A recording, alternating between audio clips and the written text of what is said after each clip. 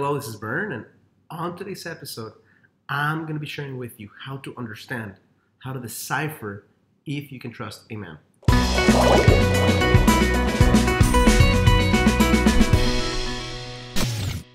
Hello, this is Bern. Welcome to your great LifeTV.com, a space where I share with ambitious, conscious, heart-centered, and successful women how you can attract the kind of man you want and step into the relationship that you've craved as a result of being the most alive and feminine version of you. No need for manipulation or gimmicks or crazy techniques. Now, this question, can I trust a man?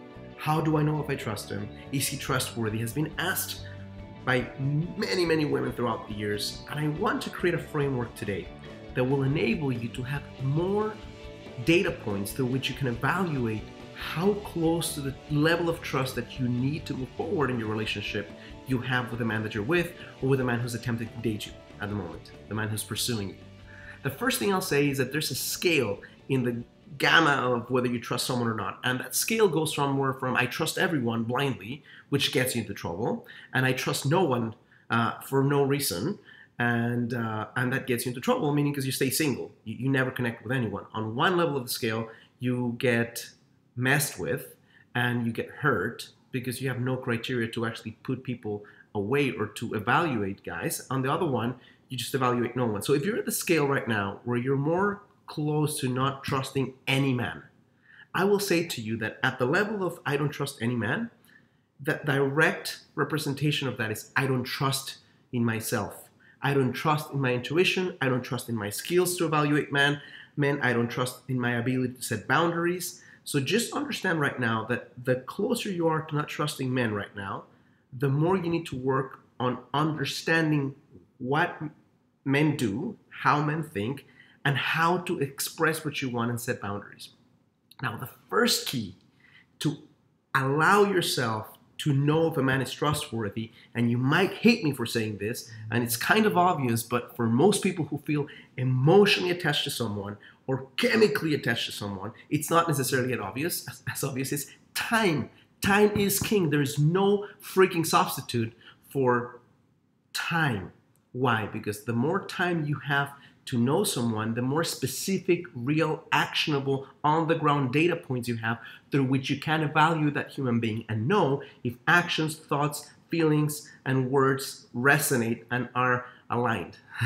The less time you have to evaluate someone, the more you have to step into something called projection. There's nothing wrong with projection. We have to do it at times in order to progress, in order to live. But if you go into deep projection, the chances that you might get hurt enhance exponentially. So the first one is time. Second key that is going to allow you to get to know someone, but also understand if the guy is trustworthy or not, is his presence. What does that mean? How present and conscious he is when he is with you. The more present he is, the quicker you'll be able to recognize what's inside.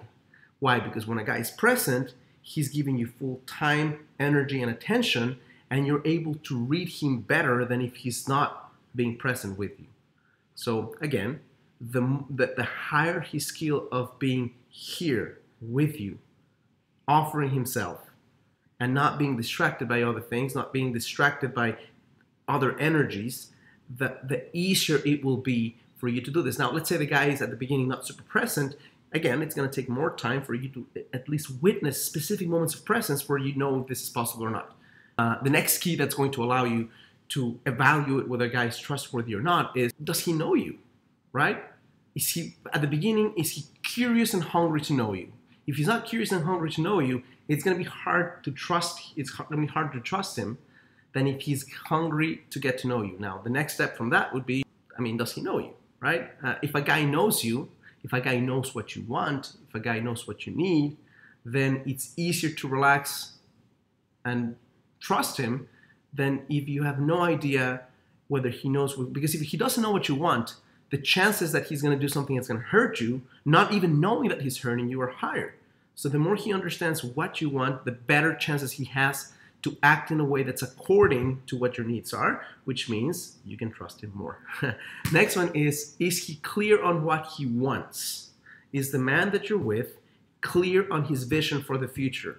clear about what he wants in his career, clear about what he wants in his family life, clear on what he wants in this relationship with you. When you connect with a man and you get a chance to understand where he's going, what his goals are for a relationship, what his timeline is for a relationship, whether that's perhaps something long-term, marriage, children, if that's what you're looking for, the clearer you are in terms of what he wants, the more you can relax and start the process of trusting him. The less you know about what he wants, the more ambiguous he is, the more confused he is, the less you can trust him. How can you trust a guy who doesn't know where he's going?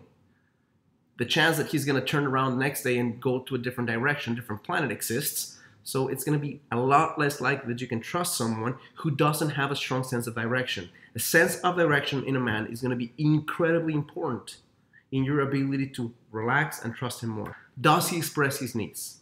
Is he the kind of guy who can state what he wants and what he needs? Why is this important?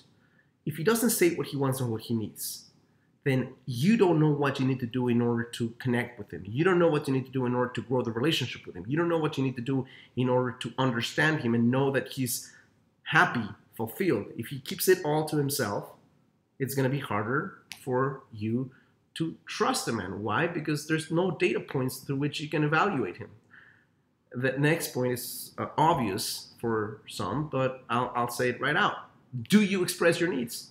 Now, why would that be important? Because if you don't express your needs, then he doesn't know what he needs to do to win. If you don't express, I don't like it when you do this, or I prefer it when you do it this way, then he's going to do things randomly, trying to hit this target in the dark, not hitting it most of the time, which means, how can you trust that? How can you trust that this guy can create a relationship that's fulfilling if he doesn't know what he's doing, but he doesn't know what he's doing because you're not expressing your needs? And I know that at the beginning of the relationship, it's going to start gradual, and you're going to start stating preferences. The more you go into a relationship with him, the more you need to commit, both of you, to expressing what you want and what you need, and not be ambiguous about it, but be very specific about it. Does he follow through with his word? Is he a man who says, I'm going to do this, and commits to it and does it? Or does he say, I'm going to do this, and then forgets about it? The more consistency there is between words and actions, especially words and actions it relates to you, the clearer the understanding that you can predict the future based on past behavior. It's not a guarantee, but there's a trend, right? You see 1, 3, 5, 7, 9, you get the picture. If you see 1, 17, 3, 4, you don't know how to randomly create what's going to come next. So it's important for you to recognize through time that when a guy says, I'm going to be there at 5, he's there at 5. If he's not there at 5, that he messages you and says, you know what, I can't be there at 5, I'll be there at 5:30. But the more, and it starts with little things like that, like punctuality, like expressing things that will happen in the future and then doing them without you having to remind him about the whole thing. The more he's self-reliant on his own skills to take action on the things he's promised to you, to others, the more you can gauge his center of integrity and the easier chance you have in evaluating whether he can do it or not. How does he act in times of stress? Now, great times, happy times, party times, he's having fun, he's in a great mood, he's proactive, he's generous, he's kind. That's all fine. When shit hits the fan, when times become challenging, when you are under stress, when he's under stress, when something unexpected happens, how the hell does he react? Why is it important for you to go through some times of stress with him in order to be able to trust him more?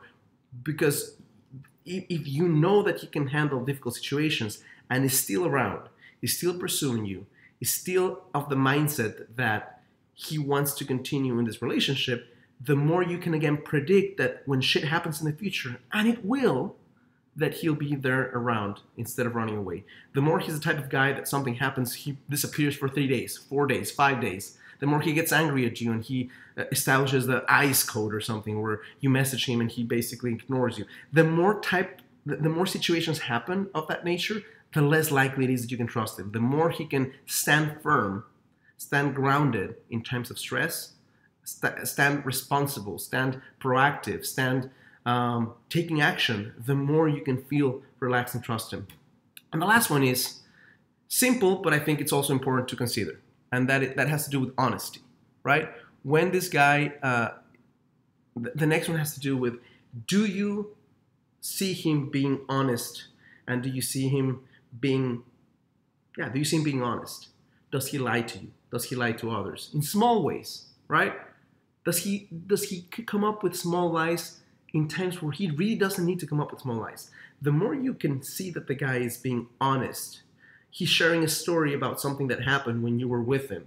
Is he being truthful to the story? Is he aggrandizing himself in the story? Is he coming up with new things that didn't happen just to create more spies? The more he can be close to reality with you and with others, the more you can trust him. Hope these ideas, these principles allow you to have a better way of evaluating how much you can trust a guy and how much you can open your heart and relax and let him take the lead. If this is useful and helpful to you, I'm going to ask you to do one thing.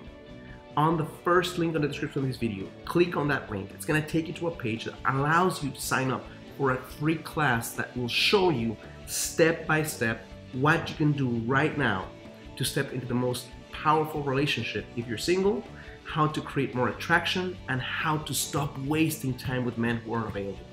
All you do, as I said, is click on the first link in the description, enter your name and email, and you'll be redirected to that class right away. If you enjoy this, please click like or thumbs up on this video and subscribe. And as always, I challenge you to live a full and a conscious life.